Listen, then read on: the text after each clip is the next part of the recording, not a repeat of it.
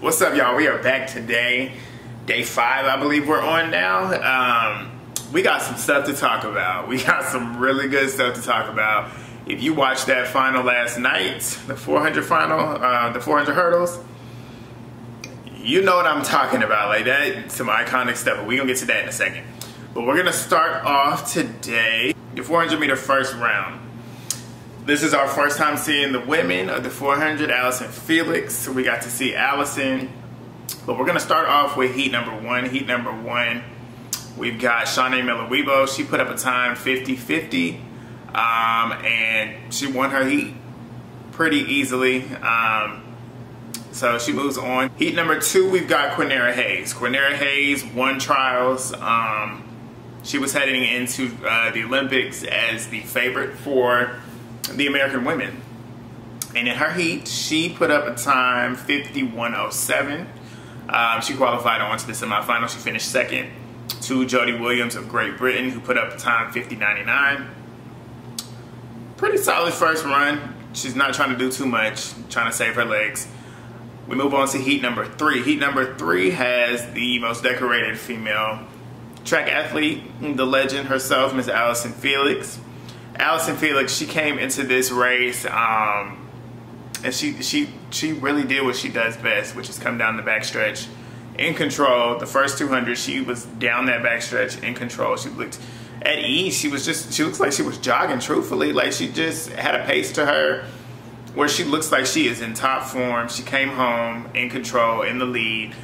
Put up a time 50.84. That is a killer time for her first run, and you know how she was. She's a veteran, so she's saving her legs. She's not trying to do too much. And for her to put up that time and win her heat, it's looking good for Alison. I feel like she's going to do really well moving on to the semi and potentially the final. I would love to see her get a medal, but I really want her to win gold. But I feel like if she continues at this pace, she's definitely going to get a medal. But we'll move on to talk about Wadeline Jonathas as well. And she was in the final heat, which she finished second with a time 50.93. She ran a pretty smooth race as well. She saved her legs towards the end.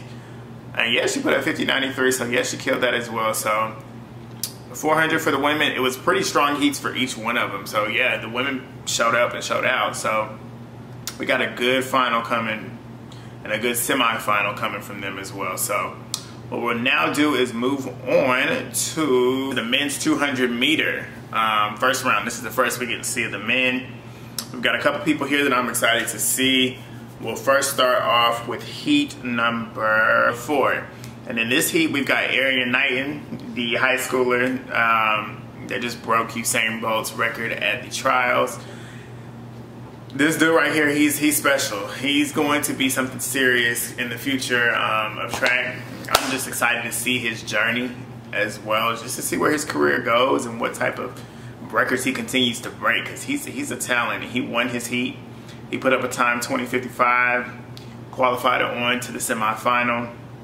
I'm very excited to see what he's going to do. I hope he goes really far. I hope he gets to that final. I think he can. And he's looking good going in. He won that first heat, so he's good there. So we'll move on to heat number 6. In heat number 6, we've got Bednarek from the United States. He put up a time 20.01. Kenny was in clear control from the start all the way to the end. It's not much to really say about that. He ran that pretty comfortably, pretty quickly.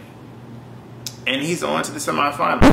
In heat number 3, we've got Andre De Grasse. Andre De Grasse is my favorite of this event, the 200 meter. I want him to win gold really, really bad. In his first round, he ran a pretty comfortable 20.56. He finished third. He was looking to his right just to see where everyone was coming home, just to make sure that he did qualify on. He qualified on with time. Put up 20.56. As I said, he finished third. And he's moving on to the semifinal. In heat number 7, we've got Noah Lyles. Noah Lyles comes in as the reigning world champion, the Olympic trials champion. And yeah, he came out in prime form. I was really interested to see how he was going to look, considering how his season has been. His season has not been too great. He did not look too good all the way till really the final of the trials 200. That was when we finally saw like the Noah Lyles that we're used to seeing. And he continued that here. Like his first outing on the track, he looked fantastic. He looked very in control. He looked very comfortable. And he looks like he's ready for that final. And I'm excited for him as well. I see him in that final. And he's definitely on his way to receiving a medal. He won his heat, as I said, put up a time 2018. So from here, we are now going to move on to the main event. The main event is that 400-meter hurdle final. The men. Raeyvn versus KARSTEN WARHOLM. This right here was probably, besides Sydney and Dalila, this is the most anticipated matchup that we've got. It's funny because the 400 hurdles has the two rivalries that are just world record breaking. And I've been rooting for RAI. I wanted RAI to win this entire thing from jump.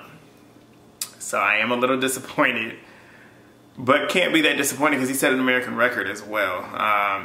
Raeyvn versus KARSTEN WARHOLM.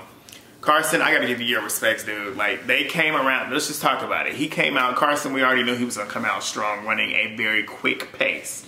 And that's what he did. Coming down the first, probably the first 300, RAI was right there with him, not trying to let him get too far ahead, but coming into the final turn, RAI kind of gave up a little bit for him.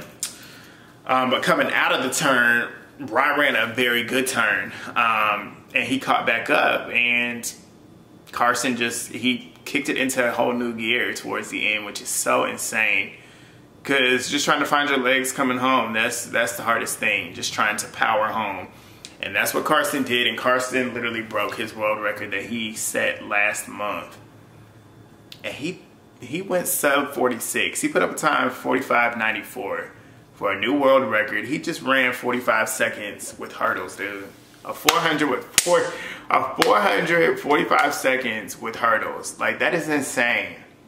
That is insane, man. Like, big ups to him. Like I said, I was wanting RAI to beat him, but I can't hate on greatness. That right there was a race. And like I said, RAI set an American record. Alison dos Santos, he set a record as well. Put up a time 46.72 to get bronze. That race right there, I will be watching that race probably for the next year every single day, just like I did Sydney and Dalila's Worlds in 2019. Like, that race right there, I'm still blown away. But that was some iconic stuff right there. So we're now going to move on to this morning's events, which was nighttime events for Tokyo. So we've got the 110 meter hurdle for the men. This is the first time we're seeing them out. We're really just going to talk about one person in particular, maybe one or two. But I'm just most excited to see Halloway. He is the trials champion. He comes into this as a favorite to win gold as well as to set a world record. And he won his heat, put up a time 13.02. Moving on to the semifinal. Pretty solid run from him. And we've also got Devon Allen from the United States. He put up a time 13.21, won his heat, moving on to the semifinals. Those two boys are no joke. So I'm just excited to see them as well. So we'll now move on to the men's semifinal for the 200. And in heat number one, we've got Erriyon Knighton. He won his heat. Again, put up a time 20.02. He qualified on to the final. He is headed to his first final as a teenager. He did what he was supposed to do. Clinched those two wins for those two heats, clinching his spot in that final, and I expect him to do great things. We're going to move on to heat number two. Heat number two, this was a pretty solid heat. And this run, the top three finishers put up the same time. But Noah Lyles finished third and qualified on with a time 19.99. Like, they all went sub 20. So that's a heat right there. And that's gonna be a very interesting final, watching those boys running that time. That was a strong showing from all three.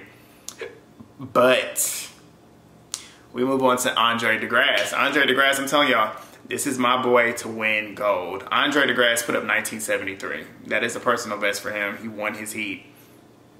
Kenny Bednarek, second place, 1983. Like, these boys are running sub 20, and they about to really show out in this final, and I'm very excited to see. Like I said, I'm looking for Andre to take that gold. Kenny Bednarek, Noah Lyles, Erriyon Knighton, Brown from Canada. That's going to be a very strong fight. That's going to be a very strong fight for the medal. So I'm very excited about this final. This final is shaping out to be one that could go down in history, just like that 400 final, that 400 hurdle final. So now we are going to move on to the 800 final for the women. And this stars Athing. Athing, the 19-year-old, she went out and she was in control of that race from jump. And you know her final 400 is always going to be special. And she just won gold, man. Athing won gold. She was in control the entire race. And that's where it's super exciting to see as well. Because her being so young, you would expect somebody so young on the largest stage in the world for the first time to kind of look like she was being pressured as well. And she just ran that race so cool, calm, and collected as she always does. And she put up a time 1 minute 55 seconds. And that's a new record for her. And that's a PR for her. And she won gold. Second is Keely Hodgkinson. Keely Hodgkinson of Great Britain. And Raeyvn Rogers came from behind on the last, 200, the last 150. She was not even in top 3 contention for a medal. And she came all the way up and grabbed third. She got that bronze. She put up her personal best as well. And yeah, we got 2 Americans on the podium. Athing with the gold. Killer. And last but not least, we are at the 200-meter final for the women. In this race, we've got some stars. We've got Gabby Thomas. We've got Elaine Thompson, Herah. And we've got Shelly Frazier Price. And with this, Shelly took the race out the strongest. She took the race out the hardest, coming out the blocks. Gabby looked really strong this race. This was the race that we were wanting to see from her the first 2 rounds, really. But Gabby and Shelly were just fighting for 1 and 2. Because Elaine Thompson Herah, she was in control of that race coming around the turn. And not only that, Shelly didn't even finish on the medals for this. She didn't even finish on the podium. Thanks to Christine Bummer, she came through, and she came from the back, truthfully, and just pushed those last meters home. And she literally outran Gabby and Shelly for silver. And she finishes with silver. Gabby finishes with bronze. And Elaine Thompson Herah is now the Olympic champion for both the 100 and the 200 meters. Like, bow down to you. She is the truth. But yeah, that was my review for day 5 of the Olympics for track and field. We've got day 6 going into the, we've got relays coming soon. And for the 4x4 for the women, Athing is definitely going to be on that. Sydney is definitely going to be on that. I'm thinking Dalila is definitely going to be on that. But it just depends on what goes on with this 400, the 400 final for the women. Allyson very well could get on there. Quanera could get on there. Wadeline could get on there. But it's starting to look good this back half of the Olympics. We've got the 400-meter hurdle final for the women tonight. Sydney versus Dalila. That's going to be something serious. I feel another world record is going to be broken, as the last 3 times Sydney and Dalila have raced each other. That has happened. I feel like Sydney is going to run sub 51. I feel like she's going to do that. I feel like it. And Dalila probably will too. So, I don't know. We got something crazy happening. Like I said, if you like this video, thumbs it up. Comment down below. Subscribe, share if you are new here. But yeah, I will check with y'all tomorrow after the events.